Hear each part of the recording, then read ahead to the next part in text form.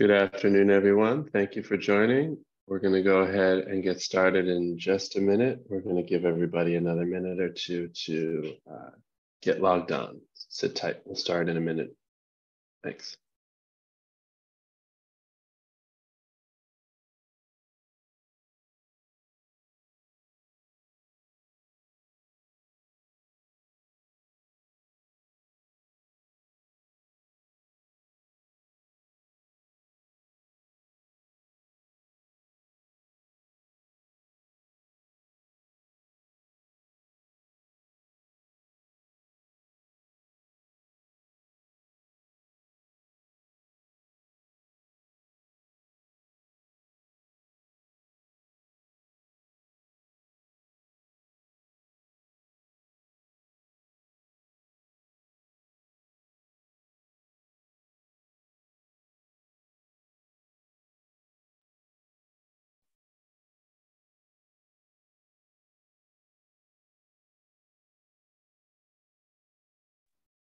Good afternoon, everyone. Thank you for joining this important webinar today. I am Jose Sogard, Deputy Director for the Office of Nightlife at the Mayor's Office of Media and Entertainment.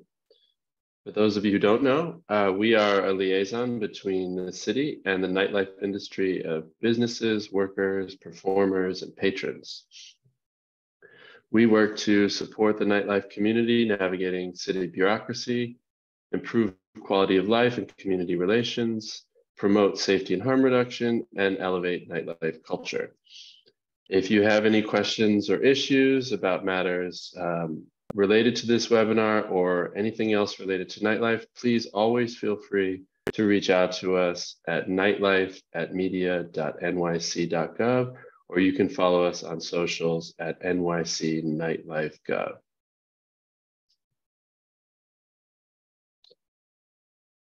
So today's webinar is part of a new series of courses we created called Night School, or Nightlife Industry Training and Education, which will be held both virtually and in person. This is a series to share resources and trainings for owners, workers, and patrons, addressing how to best engage with city agencies while opening and operating nightlife businesses, proactive harm reduction and bystander intervention, quality of life issues, and much, much more. You can find out more information at nyc.gov/night school. That's NITE school, and we will put that link in the chat. Today, we're very happy to share with you some financial management resources and services from our partners at the Department of Consumer and Worker Protection and their Office of Financial Empowerment, as well as their partners at Bedford-Stuyvesant Restoration Corporation.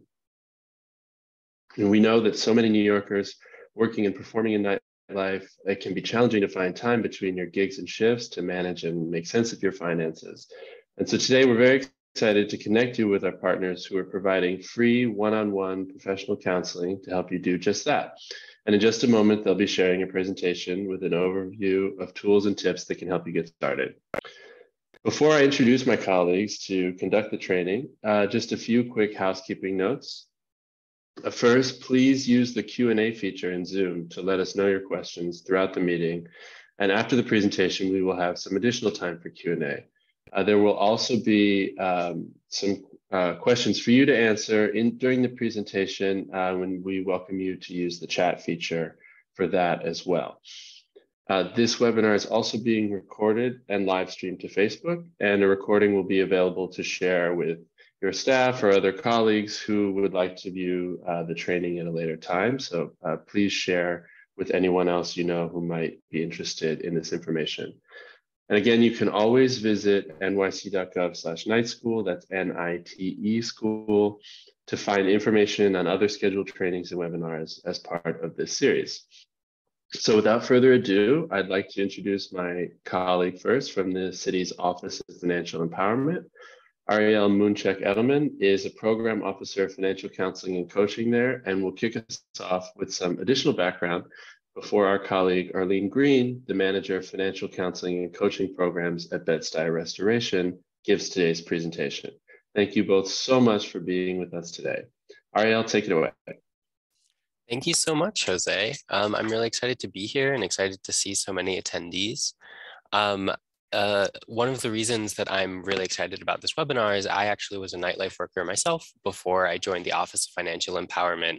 For several years, I was a drag performer and a barista.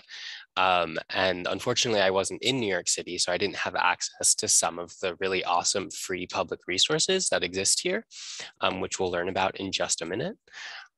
But yeah, if you have any questions about financial empowerment services in the city, feel free to put them in the Q&A. And I'm really excited to turn it over to Erlene Green, who, as Jose mentioned, is a manager of financial counseling programs at Bedford Stuyvesant Restoration Corporation, and actually a financial counselor herself as well. So Erlene, I'm gonna share my screen here with the presentation and turn it over to you. Wonderful, wonderful. Thank you so much, Ariel. And welcome everyone to today's webinar on financial management. I'm excited to be with you today. So let us just get started, but let me just give you a little more information about restoration. We are the first community development organization with a 56-year track record serving residents in the borough of Brooklyn.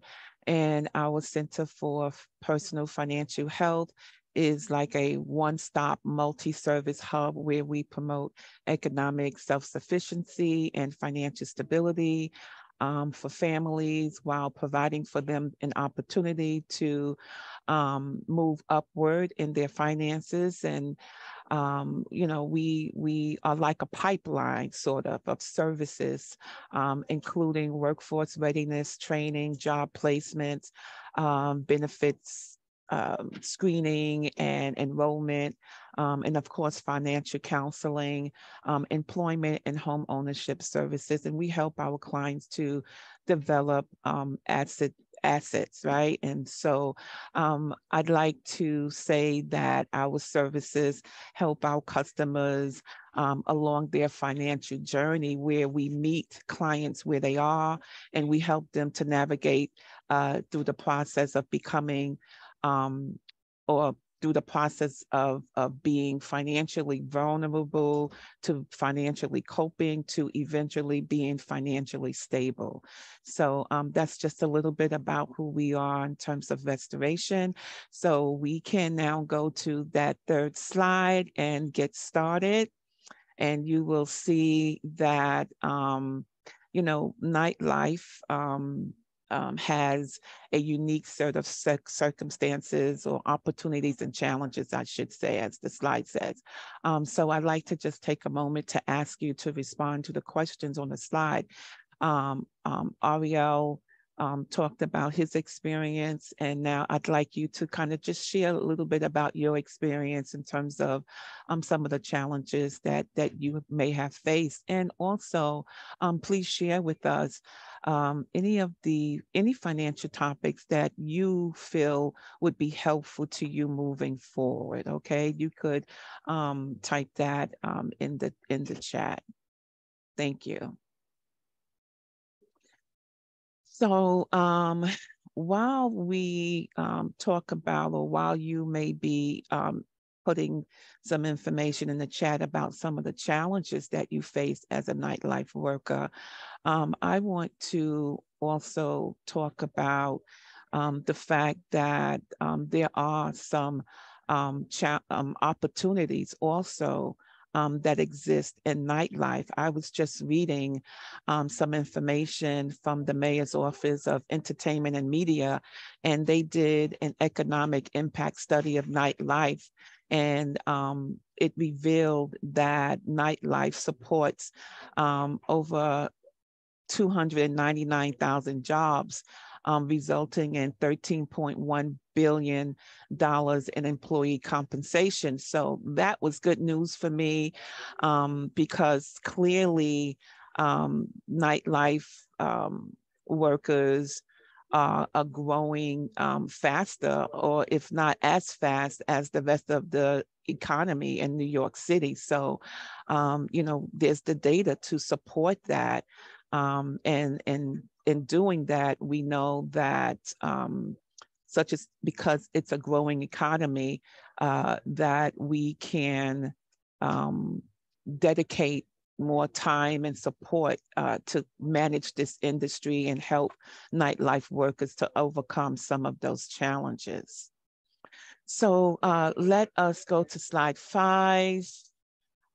So this is what we are going to cover today: understanding your relationship with money, financial management strategies, how to make the most out of your assets, how to minimize your liabilities, and then you will also learn how to access the confidential free one-on-one financial counseling sessions at the Financial Empowerment Centers, okay? So personal financial management, what it is, okay? So personal financial management, I think we are on the slide before this one, Ariel. Yes, there you go, thank you. So personal financial management, as you see, is the process of planning and budgeting for how your money is saved or spent. It's managing your personal finances in a way that will help us to set goals, to save for various reasons, including retirement. And it is critical in our ability to effectively manage exactly what is coming in terms of our income and what is going out in terms of our expenses, and how to save and how to invest as well. And so this is especially important when we have variable income, as many of us do in nightlife work, right? Because if you are a nightlife business owner, without sound financial management, you're likely to make the kind of mistakes that can cost you your business, or that can cause you to even mismanage your finances, resulting in minimal and not maximum profits. It can also cause you to mismanage your finances and cause you to not be able to pay your employees on time. I have been in situations like that as well. But if you are an employee, practicing financial management principles enables you to take control of your finances, to save and to plan for the future. So we're going to go to the next slide, which depicts 3 major components of personal financial management. And the first one is a budget. Second one is goals. And the third one is savings. So when we talk about budgeting, budgeting is simply a spending plan to help us to balance our income, our expenses, and our financial goals for a specific period of time. And so a budget will help us to track our spending and ensure that we are living within our means. It's a way of helping us to keep control of our money, so that our money doesn't control us. And so when we look at budgeting, we look at, again, the need to total up all of our income, right? Many of us have income from various sources. So you total up all of your income from various sources, whether it's from a full-time job, part-time job, whether it's portfolio income or interest income, or even tips that you receive, right? You total all of those up for the month, and then you minus all of your expenses, your fixed expenses, your variable expenses, and even periodic expenses. And so what's left over after you deduct your expenses from your total income is known as cash flow, right? So in the end, you can have a negative cash flow, which means that your expenses exceeds your income, or you can have a positive cash flow, which means that your income exceeds your expenses and you have some money left over to do some other things, right?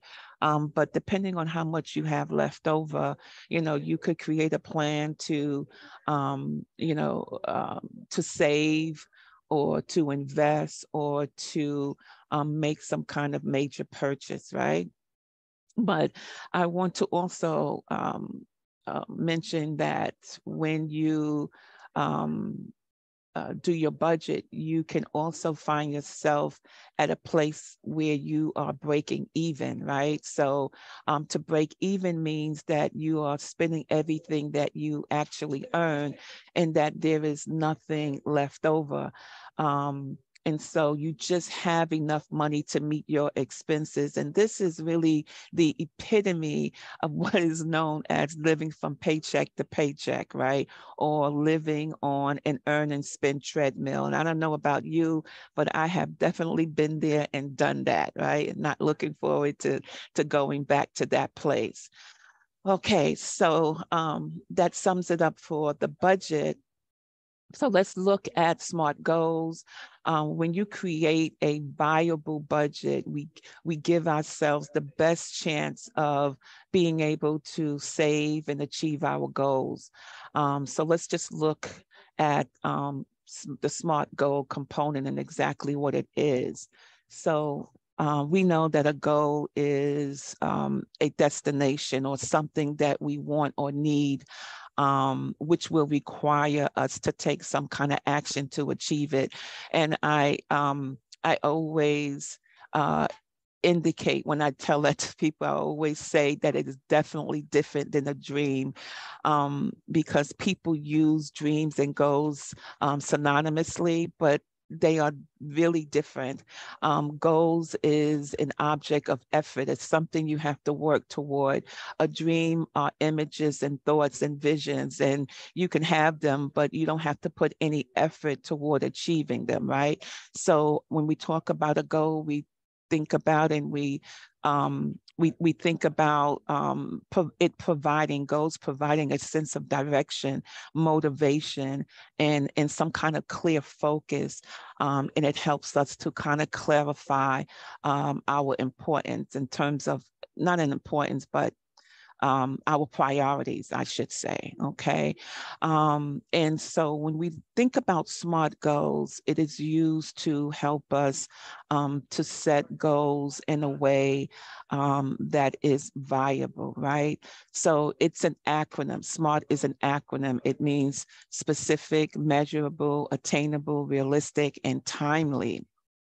And we incorporate these criteria to help us to focus our efforts and increase the chances of us achieving our goals. And so what I want to do now is just really just give you some idea of what the acronyms stand for, because it's important when you sit down and write these SMART goals. So the specific is when your goal is well defined, it's clear, it's unambiguous. For instance, when you sit down and write your goal, saying I want to spend my spring break at Daytona Beach versus I want to do something over the spring break, right? The first one is more specific, it's clear. It tells you where you want to spend your spring break, because knowing where you want to spend your spring break is going to inform all of your following decisions. Measurable, the M, is when your goal is capable of being measured. It answers the question, how much do you need to accomplish this goal? For example, I need $120 for my share of the gas, hotel, and food for the week versus I'm going to need some money for the trip, right? So you want your goal to be measurable. You want to understand how much it's going to cost. Achievable.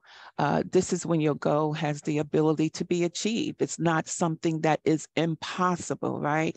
So for instance, I'll say $15 a week from Thanksgiving until spring break, or or I should say versus I'll win a weekly radio talk show contest to get the money to pay for the trip, right? So with that second one, there are no guarantees. It's a long shot, right? So because of that, it may not be achievable, and it's unlikely that it will be achievable, right? So your goal has to be achievable, realistic. It has to be real to life. It has to be relevant and within your reach. It has to be real practical, right? So for example, I plan to drive from New York to Miami, Florida, 20 hours using 4 drivers versus I want to drive from New York to Miami in 8 hours, right?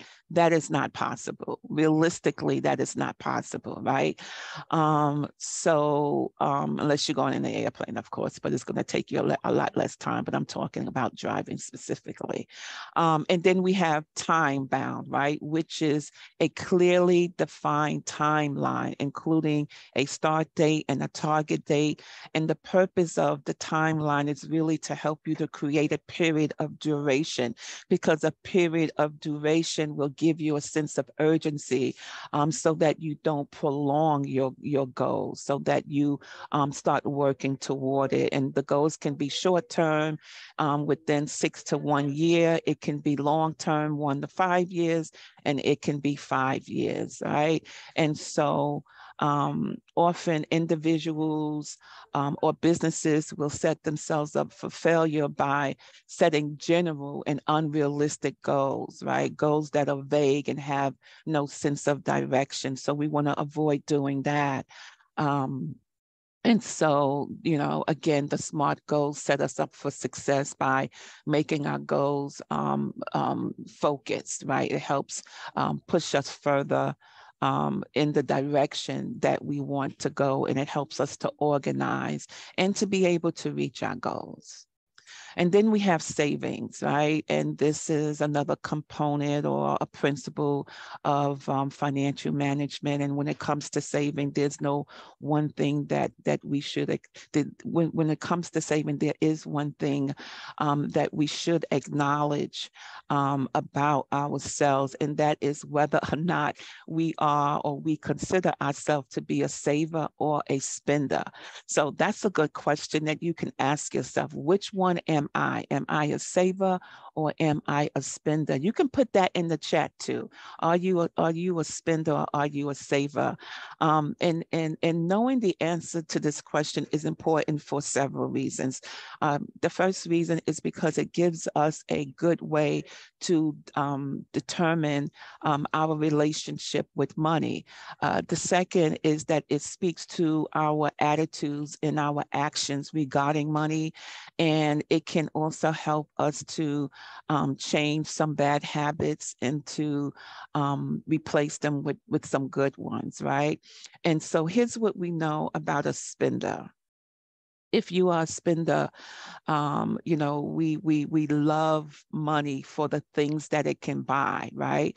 And we would also prefer to have something concrete and tangible, like a car or trendy gadgets or technology, over having something abstract, such as savings, right? And so, and we know that savers are lifesavers, really, right?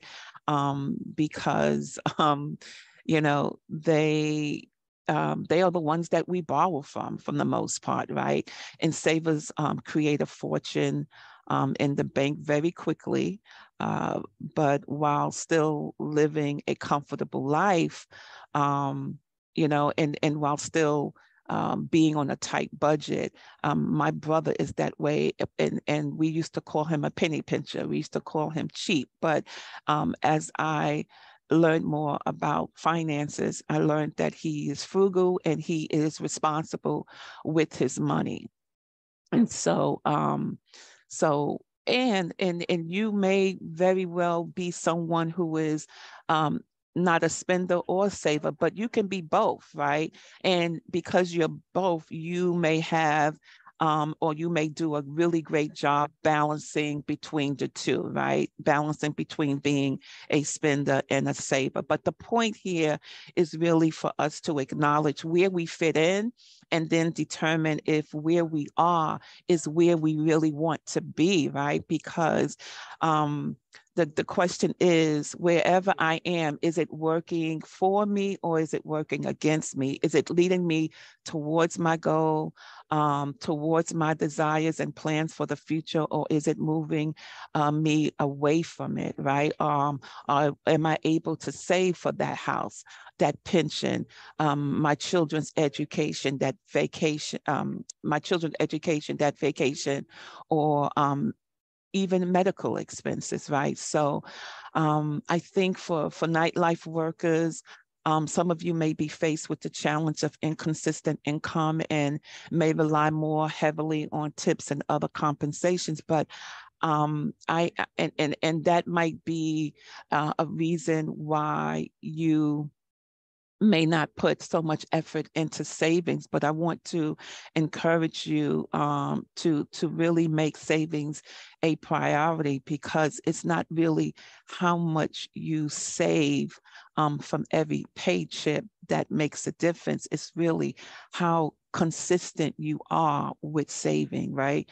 So being consistent helps us to develop good habits of savings. Therefore, when you are able to save more, you will be more willing to do so because you have already developed the habit of saving. And remember, responsible spending enables us to live within our means.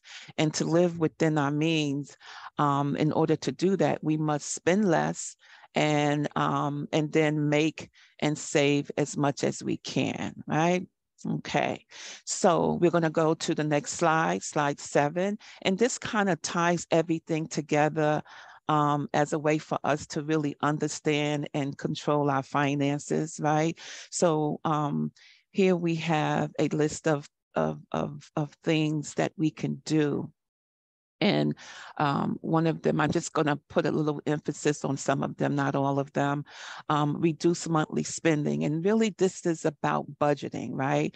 What we already talked about, because in order to reduce our expenses, we need to track them and to determine what we can reduce and or eliminate from our budget in order to put more money back into our budget so that we can use that money for other priorities, right?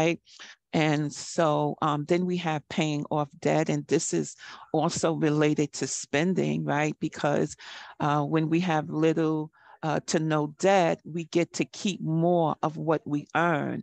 Then we'll be able to do more with our earnings. So this is a really important step to take to help us to control our finances. And then exploring ways to invest our money, right? This is related more to setting smart goals, right? Understanding our destination or plans for the future, and making our money work for us and not against us. And so this is really about allowing our money to grow and to get a good return on our investment. It will allow us to buy assets or financial products that will eventually appreciate and not depreciate, right? And so I want to just take a minute to talk more about investing, because we are in a time now where the idea of investing is closely correlated to to what we are experiencing right now, right? And that's inflation. So when we invest, we believe that we are buying an asset that will generate a return over a period of time. So the main reason we invest is really to grow our money. And of course, with investing, there are no guarantees, and most investors are better suited for the long term rather than the short term. And when I say the long term, I mean for retirement or purchasing a home, something like that, right? But there are no guarantees. So why do people choose to invest in addition to, not at the exclusion of, but in addition to savings, right? And so the answer has to do with the increase really of the cost of living over a period of time. And this is known as inflation, right? And again, we are really feeling the sting of that these days. So while savings is good for the short term, they typically don't generate the return beyond the level of inflation, right? In fact, they often lag inflation. Excuse me. So that can mean that our money is not just standing still in our savings, but it can also be losing its purchasing power over a period of time. And so the goal of every investor should be to outpace inflation so that our money can generate a solid real return. And that's the return after inflation, right? So while most investments, again, don't make any guarantees, they generally offer the potential to beat inflation. And that's what we're looking for, the kind of investments that will beat inflation. So saving and investing really go hand in hand, and they can and they both have their place in our financial management plan, okay? Another important aspect of financial management is understanding our relationship with money. And so this particular slide, Ariel, you can move to the next slide, please. Okay, thank you. So when we talk about relationship with money, we're looking at and this is interesting. I want to preface this slide by saying that when we think of relationships, we often think of interactions with people, right? But our life experiences teaches us that relationships can be healthy, it can be unhealthy, and it can be toxic, right? And usually when we think of it in terms of that, we think about it when we are in relationship with each other. However, we rarely consider whether our relationship with money can have the same effect or impact, or could be the same, right? So why is having a good relationship with money important? It's important because it's really a part of our overall well-being, right? Being financially well includes having a relationship with money that makes us feel satisfied and content and not stressed out all the time. You know, I've read so many reports that said money is the leading cause of stress for adults, right? And an unhealthy relationship with money can cause to it can result in depression, divorce, bankruptcy, and so on, right? So what we want to do is now let's just look at the difference between healthy and unhealthy relationship. So on the unhealthy relationship, we see an example of that would be when you spend more money, when you're spending money but when you're spending money, it makes you feel guilty. Sorry.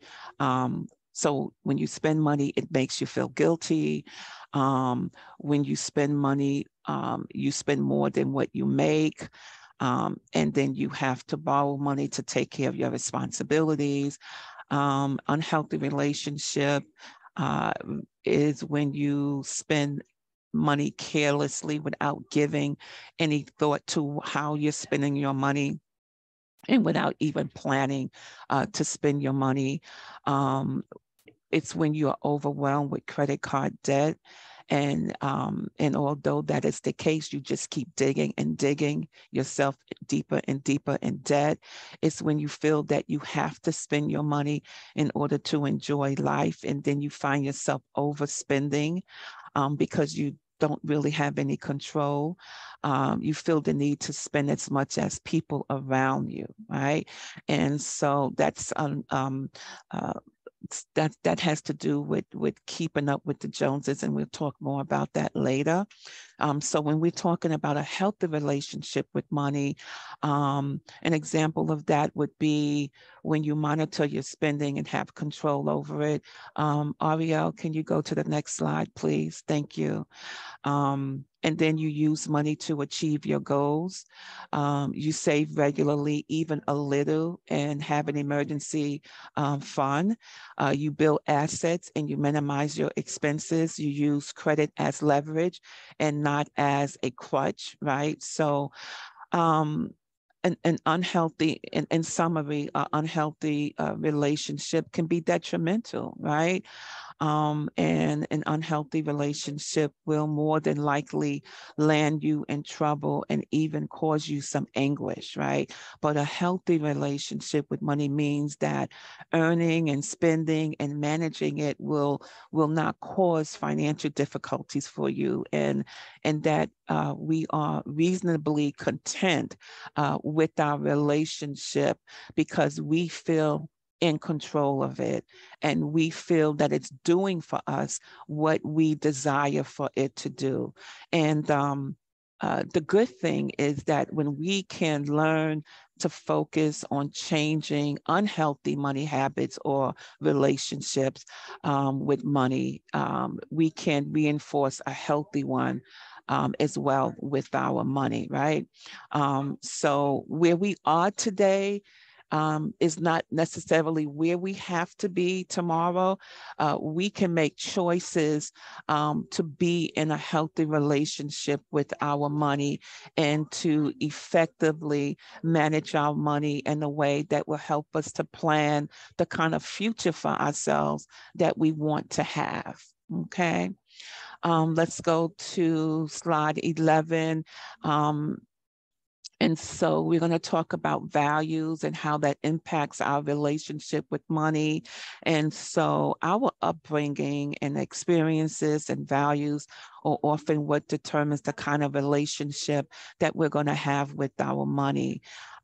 So a question that I'd like for you to answer in the chat is, what are your values when it comes to your finances? And how do your values factor into your decisions around money? Okay, these questions are really important. So I would really urge you to answer that. If you can't do it now, then just think about it and see what you come up with, right? So our relationship with money is formed in many ways, right? It's formed by our observations and the messages that we see and hear that is related to money. And according to a PBS report, children can understand basic concepts about money starting as early as 3 years old, and by 7, definitely. And I can attest to this because I used to do investing and financial training with young people in junior high, in public school, and they were able to get those concepts and understand them, right? But our early experiences with money, such as witnessing, arguing in the household about money or being defined by money, it can trigger a range of emotions such as anxiety, resentment, or feelings of elitism, right? That we may carry with us through life. And so those experiences and those emotions can help shape, and they usually do help shape our relationship with money. And based on our values, money can make us feel insecure. It can make us feel secure too, right? And as we provide not only for ourselves, but for our family. And even our joy can come from the sacrifices that we make with money. And money can also, make us feel insecure when we don't have it, right? And when we don't have the things that we want, It can affect us negatively, and it may encourage some envy, or maybe even corruption, or maybe even some resentment toward those who may have a little more than we do. And it can also position us to be overly socially competitive, right? By feeling the need to really keep up with the Joneses. I had a pastor that, and I love the way he put this when he talked about keeping up with the Joneses. He says we spend money that we don't have to impress people that we don't even like, right? So giving people a false sense of impression of ourselves, and it only serves to keep us deep in debt and causes us to keep less of what we earn, right? So let's be real about our money, at least to ourselves, and let's respond to what we have accordingly, right? So let's see. I think we can go to the next slide. Okay, so when we have a healthy relationship with our money, we are willing to be honest with ourselves and to fully understand our financial position, right? So some of us don't want to know what our financial position is, really, because we have although we have a good sense of it, we really don't want to look at the true reality of where we stand, because we may not be in such a good place, right? So sometimes we ignore the financial numbers, which really tells us about our financial well-being. And so it's important to know our numbers. And when we talk about knowing our numbers, we're talking about knowing your cash flow. We talked about that. Your net worth, your FICO score, your credit utilization, and your income to debt ratio, right? And so when we're talking about cash flow, we can go to the next slide. This is simply, we're going to go, yes, thank you. So we're going to go to, so we're talking about, when we talk about cash flow, again, we're talking about money coming in and out, not only of our household, but out of our business as well, right? From month to month. And whatever's left over is our net cash flow, just like on the budget sheet, right? So we look at what's coming in, and we look at what's going out, and we look at what's left over. And if you have a business, the best way to keep track of your cash flow in your business is to run a cash flow report. And this report shows the cash you receive and the cash paid out, to show your business's cash position at the end of every month. But there may be a need for a business not only to do this at the end of every month, but to keep track of your cash flow on a weekly basis, or even on a daily basis, to really stay on top of it and to track it, to help you to make day-to-day decisions, right? The next slide is our net worth, and this is the combination of what you own, your assets, and what you owe, which are your liabilities, all right? And so in our financial counseling sessions, we use a balance sheet to help clients to determine their net worth. And so as you see in this graphic here, it reflects an unbalanced scale. And in this case, the person has more assets than liabilities, which is where we should all strive to be, right? We want to have more assets than our liability. And so our net worth is just the value of all of our assets minus the total of all of our liabilities. So knowing this number, again, can help us to make financial decisions about our future and about our financial stability, right? It's helpful to help us to stay on track. And I'll just talk about briefly just ways that we can increase our net worth. We can pay off our debt, our credit card debt. This is the best way to grow our assets, right? And increase our net worth. because it will eliminate all of those high interest credit card debts and loans that we have, right? Another way is to build an emergency fund.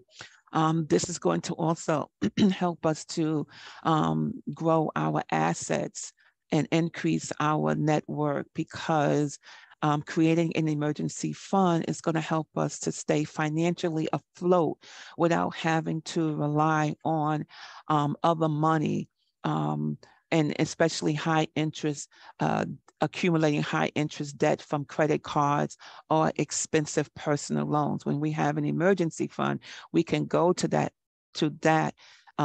fund to pay for the emergency, as opposed to putting it again on a high interest credit card, or take out a personal loan for that. And we know the interest rate today on both are extremely high, right? So we want to stay away from that.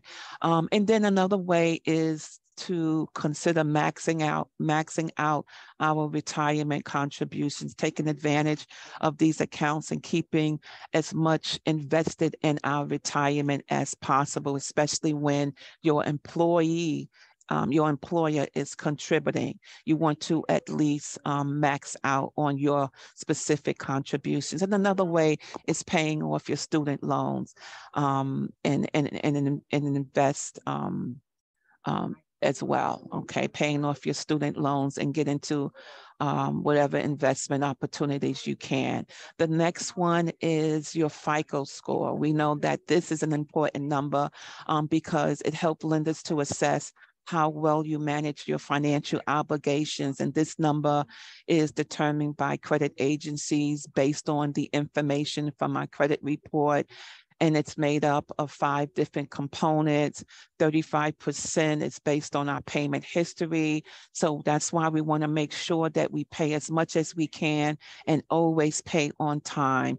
30% is our total amount that is owed, and that is reflective of our debt to credit ratio and or credit utilization ratio.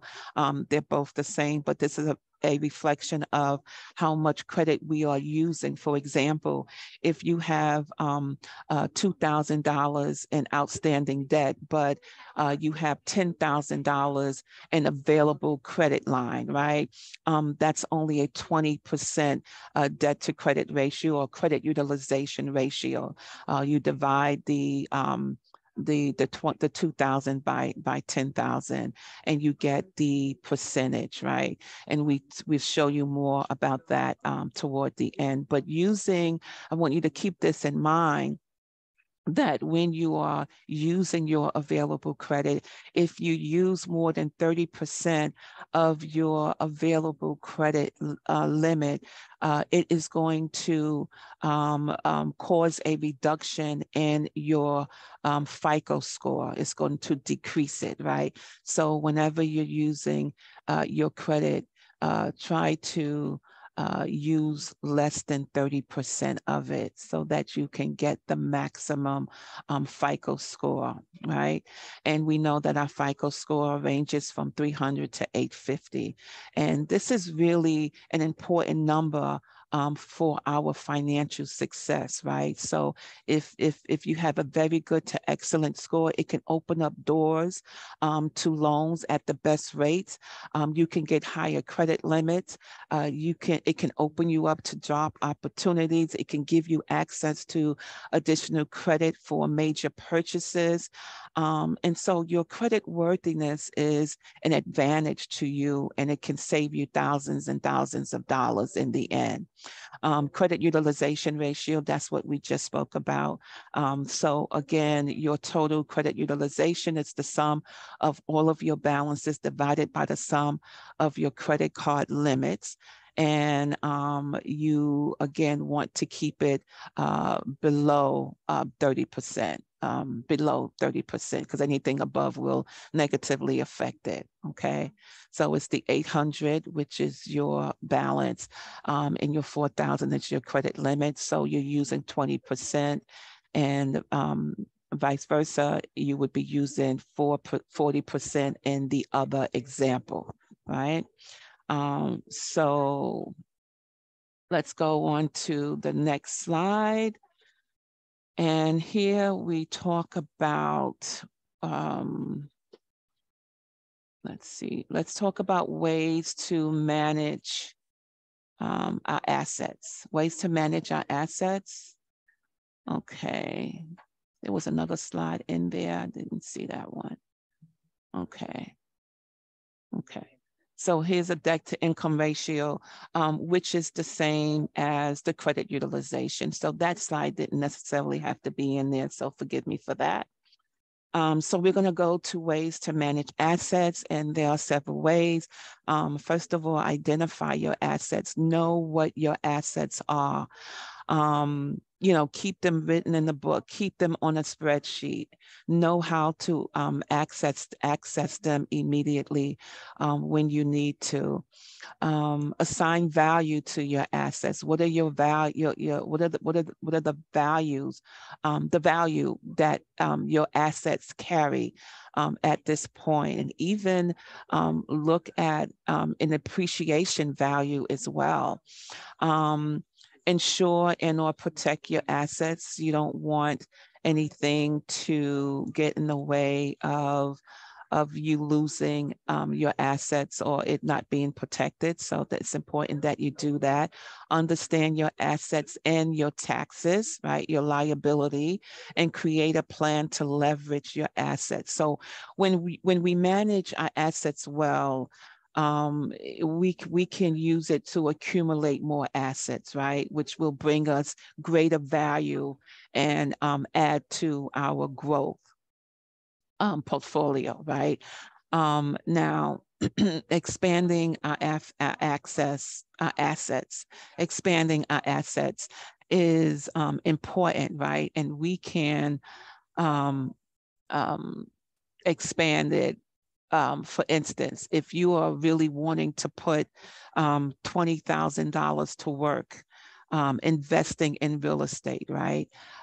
You can put all of that in one basket, but we've learned, right, how important it is to diversify, right? So we could instead use the $20,000, put 20% down on 5 different properties of the same value, and at the same time, $10,000 profit per house. But we can actually use, again, that $20,000 to leverage that money and purchase more assets, right? And so this is just something to think about when you are considering managing your assets. Not considering, hopefully you will, right?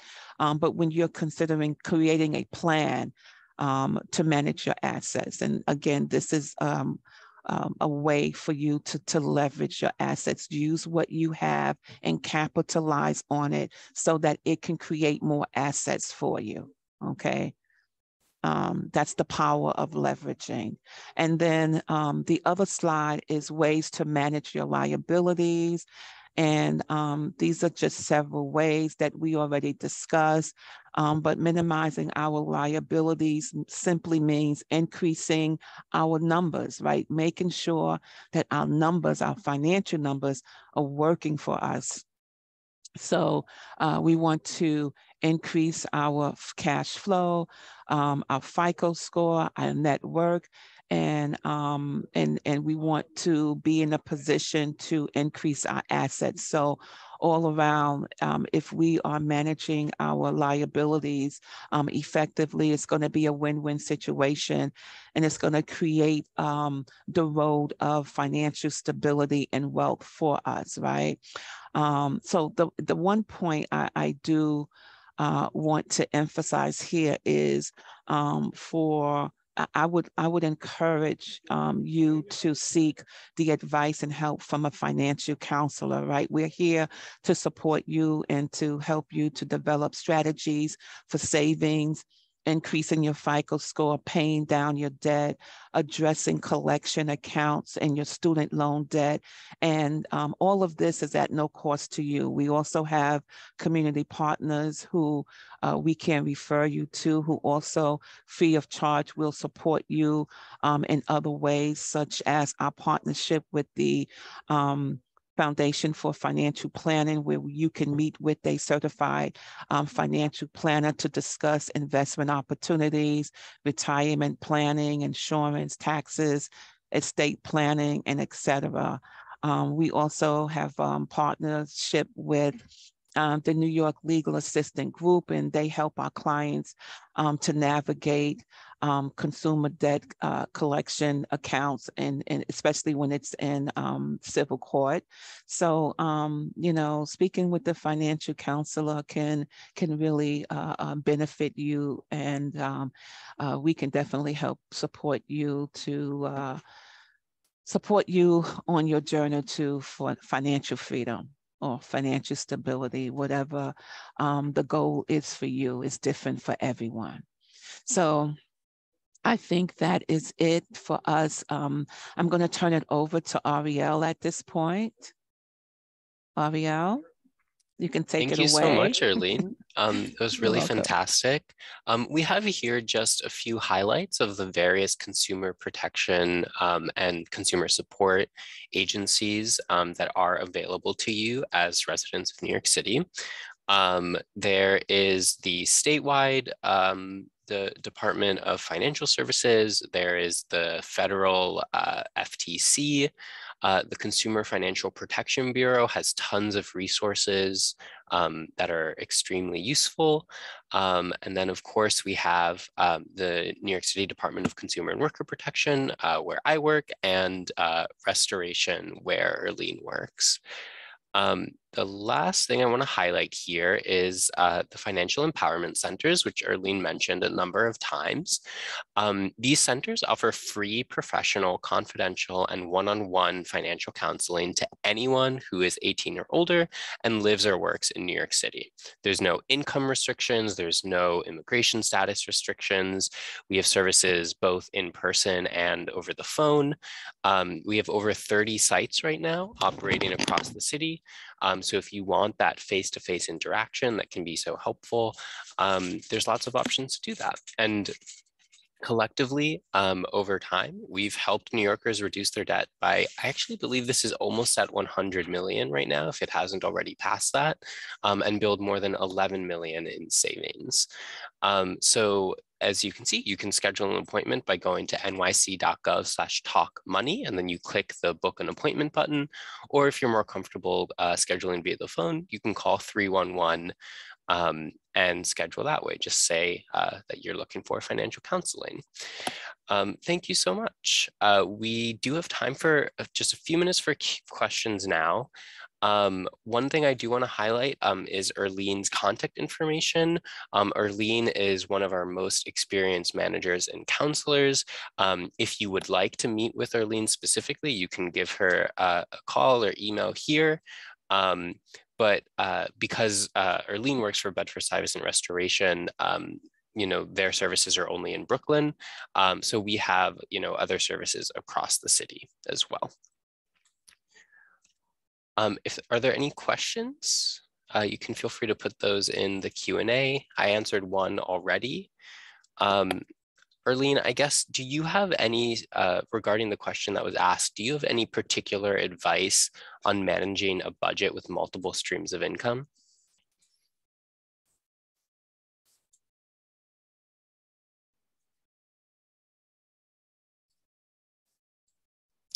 What I personally will say is, you know, obviously a budget with multiple streams of income or with variable income month to month is definitely more complex than a budget where, you know, if you have a salary job where you're getting a consistent amount every month, but it's still really helpful to create kind of a budget, perhaps like with several ranges.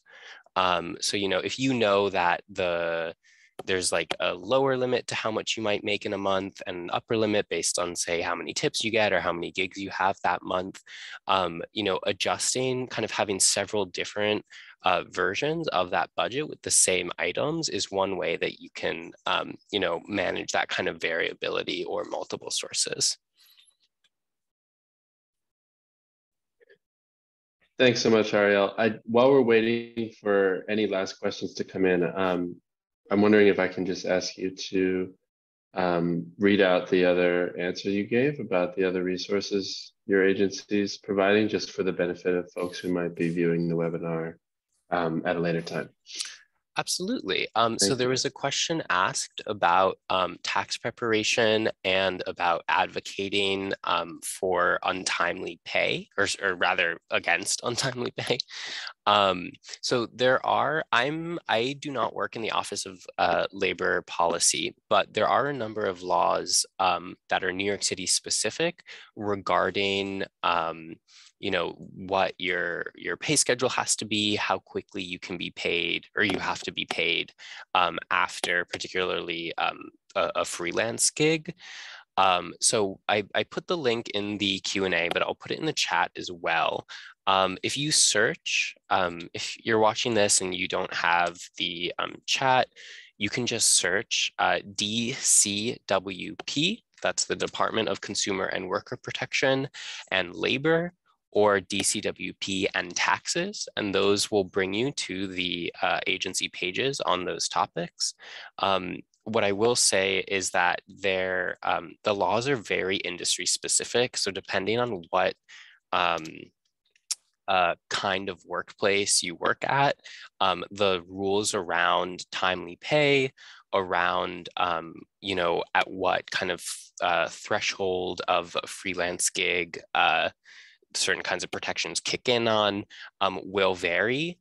So I definitely recommend looking at those web pages to figure out what applies for your specific you know, employment situation.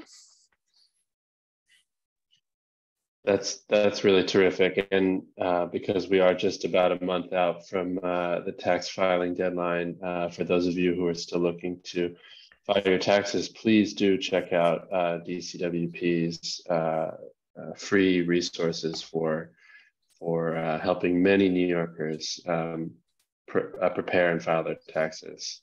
You may be eligible, so we really encourage you to check that out.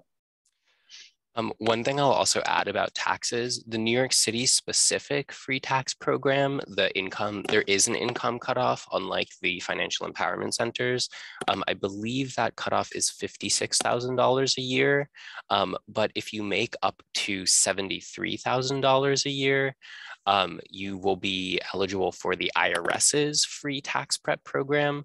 That's kind of unlike these private tax prep, quote unquote free tax prep applications that, you know, companies, I probably shouldn't say any specific names, but certain companies advertise as free that actually hit you with fees after you like enter all your information. So just know, if you make up to $73,000 a year, there are fully free, publicly available programs for you.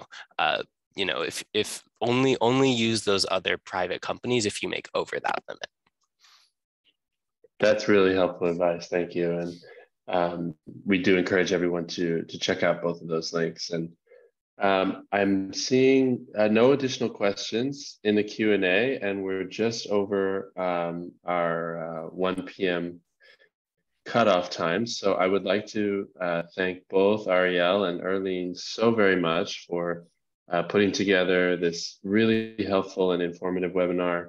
And for everyone who has joined us today, we really hope you've been able to take some helpful information away from this session, and that you will be able to take advantage of the resources and services from the financial empowerment centers, as well as some of the other offerings by the Department of Consumer and Worker Protection and their partners.